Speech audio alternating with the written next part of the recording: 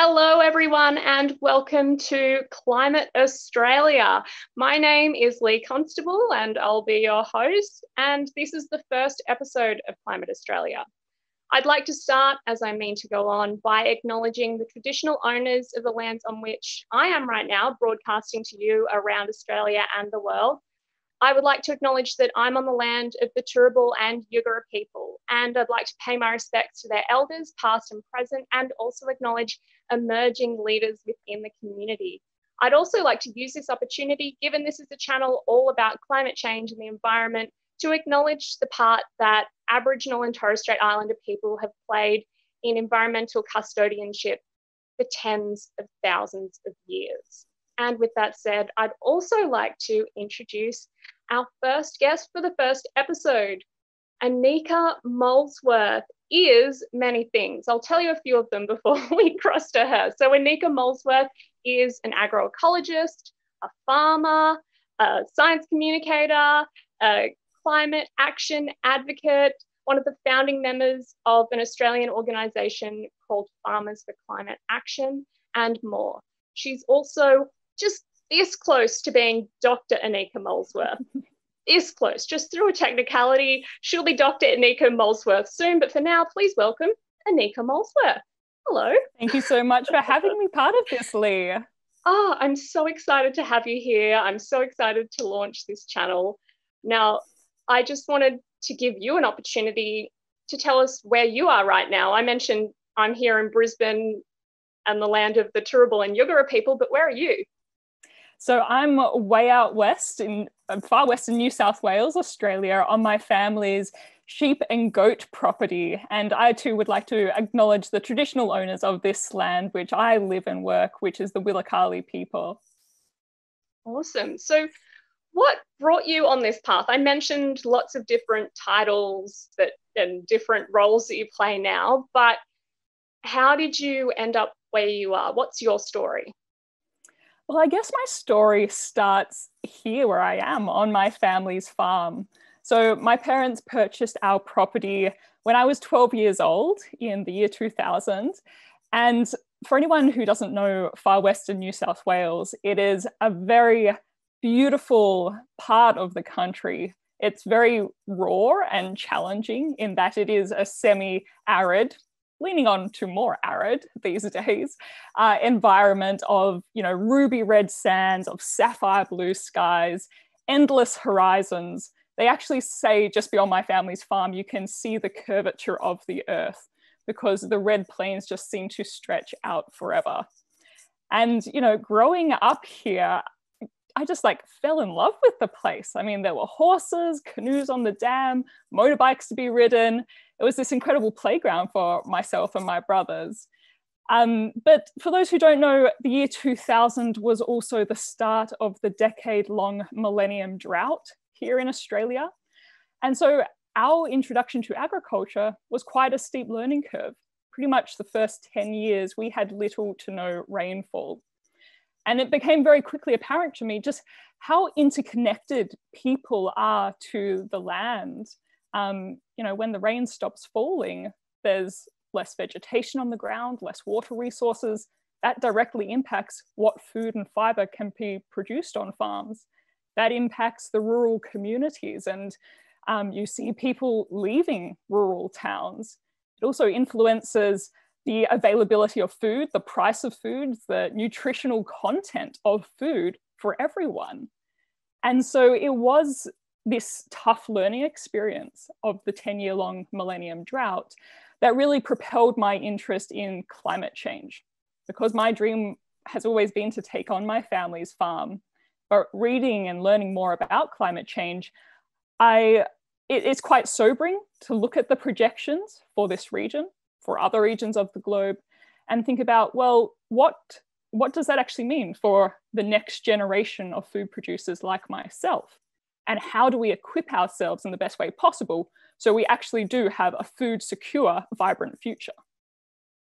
I think it's so interesting that you were spurred forth as a farm kid who grew up in the millennium drought, because that is identical to me as someone who grew up on a sheep farm in New South Wales, but in a totally different region with a different landscape to yours, but also a sheep farm, that is exactly what spurred me to go into environmental science. So that's great to hear. But as you say, yes, it's a local problem when it comes to climate change. You can definitely see it in your local community and on your local land, but it also is a global issue. So our episode today is, of course, talking about you and your work with Farmers for Climate Action here in Australia, but also about the global context. So I was wondering if you could give us a bit of an idea of what climate change and agriculture looks like in Australia, and how and if that relates to what agriculture and climate change looks like everywhere. Sure. Well, I guess it was from the Millennium Drought when I started to learn more about these larger global challenges, that we have a rapidly growing global population, which needs to be fed and fed well, with reduced environmental footprint. Now, every 24 hours, we have nearly 250,000 new mouths to feed globally. So that's a huge pressure for farmers to produce more food, produce it better, with a reduced environmental footprint. So here in Australia, what does climate change mean? Well, it means a lot of different things, because Australia has such diverse climates and geographies, such a wide variety of agricultural industries. I mean, we grow tropical fruits and vegetables in the northern regions of the country. We have, alpine, highland cattle in the snowy eastern areas. We have a Mediterranean climate where we produce grains and grapes for wine. So climate change, it's a whole lot of things. It's, increased temperature and changed rainfall patterns. It's also changing the distribution and prevalence of pests and diseases for both livestock and for crops. It also means increased intensity and frequency of extreme weather events, like floods, like droughts, like heat waves. And here in Australia, we can experience those 3 extreme weather events within a week. That's not uncommon. So Australian farmers are incredibly adaptive and resilient, because we are used to living in a very variable and challenging natural climate condition here in this country, with scarce water resources, with poor soil nutrients. So we've become quite innovative, which is fantastic. The problem with climate change is the rate and the scale that it's occurring. It's actually very difficult for farmers to actually keep a pace with that. And this is why Farmers for Climate Action actually formed, because farmers from around the country, from all these different farming sectors, from dairy farmers in, the southern regions of the country to banana growers in the northern region, came together and said, although we're very different in what we're producing and how we're producing it, there are these common threads of challenges. Because we live and work so closely with the natural environment, we are on the front lines of climate change. And so we need to be on the front lines of the solutions as well. So with forming Farmers for Climate Action, obviously it starts this conversation and collaboration between farmers across different climates across Australia. But beyond those conversations, what other sort of work is Farmers for Climate Action doing, and how can that maybe have takeaways for people who are watching who aren't in Australia? Yeah, so Farmers for Climate Action is doing actually a lot of terrific things, because agriculture is very unique on the topic of climate change. We are part of the problem. I mean, we are grazing vegetation, we are part of the deforestation story, we are emitting methane emissions from our livestock, we are using nitrogen fertilizers, which contribute nitrous oxide emissions.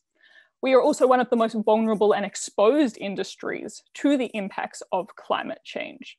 As I said, we are on the front lines of feeling the impacts. We are also an incredibly important part of the solutions. We can't tackle climate change without involving farmers. So Farmers for Climate Action, which is this national organization which formed about 5 years ago out of a group of 30 farmers meeting and having a chat saying, we feel like not enough is being done, and how can we play more of a leading role in this big problem that we face? We now have over 5,000 farming members just in Australia alone. And we're working in various ways. Firstly, we're working with policymakers and industry bodies because we need good climate, energy, agricultural policies so we know where we're going and how we can best get there. That also helps with, investor certainty. So we see investment into renewable energy projects, investment into science, research, all of that. We're also working in communications. How can farmers share their stories better? Because farmers live in, these incredible landscapes. They're doing such meaningful work, producing food and fiber that's sustaining and nourishing our communities. They're feeling the impacts of climate change. A lot of them are doing really innovative things on their farms to reduce emissions, to adapt to changing weather conditions. We want to share those stories. So we're trying to change the narrative that has been all too common in, national media, where farmers are portrayed as conservative, anti-climate people, because that's not the case. I actually don't know any farmer who doesn't believe in climate change, to be honest. So we're trying to actually get these good stories into the media, not just about the impacts, but actually, here is an example of what is being done to sequester carbon on a farm, to reduce methane emissions from our livestock, of, renewable energies giving farmers secondary and stable sources of income. And then, lastly, we're also working very closely with the scientists, with the experts. So we're running master classes, which brings, world-leading climate and environmental experts out to the paddock, to the rural communities, to explain to farmers, these are the projections for your region. This is potentially how you can adapt your farming business. This is potentially how you can reduce emissions from your farming business. That's awesome. And I was just thinking, it seems like there's a lot of different barriers to break down when it comes to farmers and politics and media and all of the misconceptions between city and country even. So you've obviously got this model where my mic just popping into camera there. You've obviously got this model where you not only deal with the grassroots farmers' climate solution and problem, but also when you're talking about the broader policy and politics and media side of things. I know that you're not a government organisation, but I just noticed Doug in the chat has brought up another organisation, Landcare, which is a government-funded and run program. Doug was wanting to know, are Landcare groups still active where you are?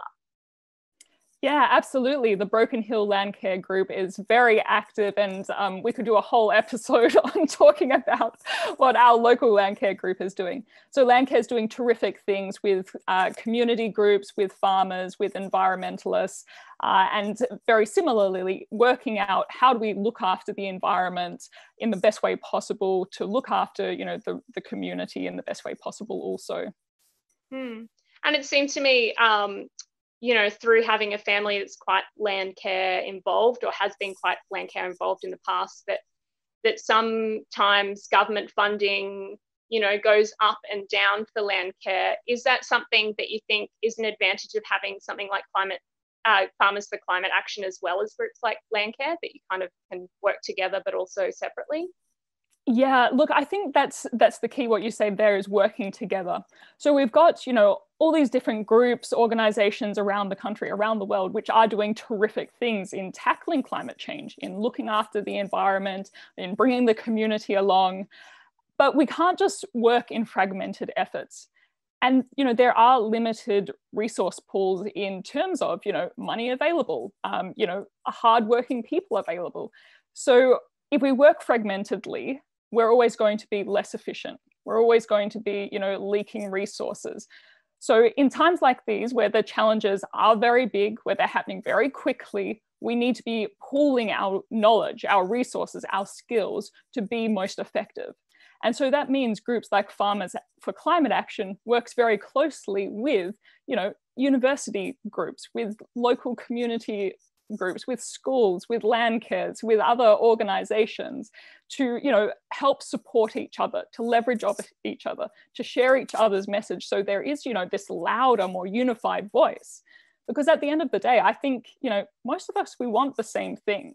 We want, a happy family with, well-fed bellies. We want a beautiful environment we can enjoy. We want a stable community with meaningful jobs. So if we all want the same thing, how do we work more effectively together to actually get there? Yeah, absolutely. So when coronavirus and the pandemic and panic buying happened here in Australia, there was a lot of empty shelves all of a sudden through people worried about having enough food. And then we also saw a lot of communication happening around, actually here in Australia, we do get most of our food locally. We aren't going to run out of food.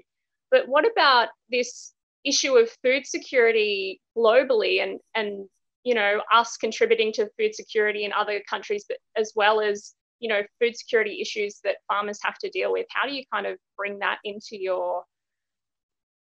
the whole problem of agriculture, given that we're starting this global conversation here on Cimpatico? Yeah, so COVID-19 highlighted that disconnect between urban communities and farmers and food production very well, because as you say, in Australia, we are actually quite a food secure country.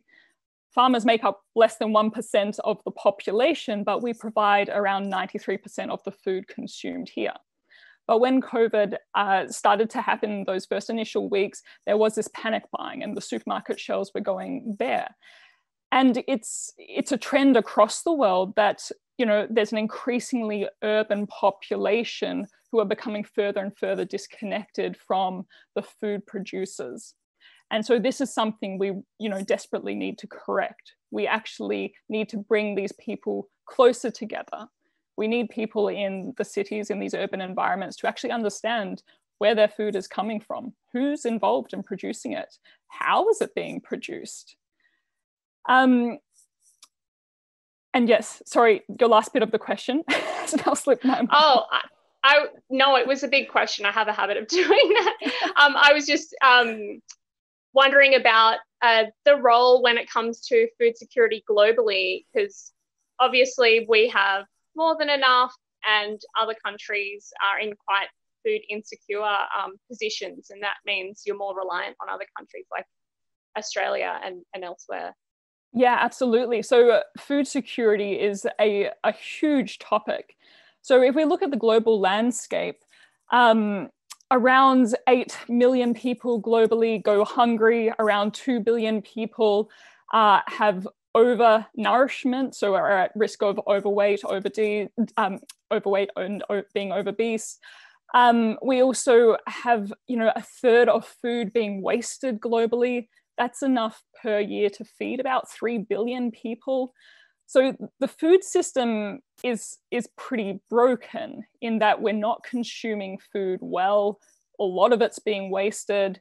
We have, these extremes of, some people not being able to access enough food and, the proper nutrients. And so you see, childhood stunting and these terrible impacts of not actually getting enough, micronutrients. And then at the other end of the spectrum, we have people who are consuming too much, too many nutrients, and leading to health-related diseases and problems, which are then straining healthcare systems and society. So we desperately need to work out food security and food consumption, both in Australia and globally. We need to make sure that we're eating the right things, we're eating them well, and they are being produced in a manner that is not degrading the environment. Yeah, we've got Sarah on the chat just saying it seems like a lot of these numbers haven't really budged for a long time. And she says, as long as I can remember, we've been wasting about a third of all food produced. And I know from a waste perspective, when that goes to landfill and the methane created again, we talk about methane in livestock, but also methane in food waste and landfill. And landfill, it then again goes to contribute to climate change. That's a big question from Sarah. How can we solve this problem? Is Farmers for Climate Action looking to go global with what you're doing? We're not going global at the moment. We're sort of focusing on Australia and, helping Australian farmers and, working on Australian politics and industries to better it here at the moment, but we've seen other groups popping up in other countries. So there's Pakistan Farmers for Climate Action, which has modeled themselves on Australian Farmers for Climate Action, which is fantastic. So these groups do exist and are popping up around the place. And, you know, we're absolutely here to support and encourage and, you know, help where we can. In regards to food waste also, I think, again, this is another part of the puzzle in this disconnect between urban and rural peoples, in that if you are very disconnected from the food produced and you don't quite understand or appreciate the time, the resources, the labor, the effort that went into producing that food, it is actually very easy to, you know, scrape off the leftovers into the bin at the end of a meal. But if you actually understand the farming story a bit better, if you have heard, you know, the farmer's passion of, producing crops, of seeing that being grown, to understand the nutrients that go into the soil and, you know, the water resources that go into, producing that beef or that corn or that apple, then you are so much more likely to finish that meal. And so again, it comes back to, you know, this communication, this storytelling, bringing people together to understand, you know, these are very big and complex topics, but we all are part of this intricate web of connections. And so we all play a very important role in solving these problems that it faces. Awesome. I think that's a great note to leave it on. Thank you so much for joining me in our first ever Climate Australia episode. And I'm sure this is a discussion about agriculture and climate change that will continue not just here in Australia, but elsewhere. And I hope you'll have time to stick around just for a minute or two for some just chatting time. Absolutely. Thank you so much, Lee, for having me on. Thank you.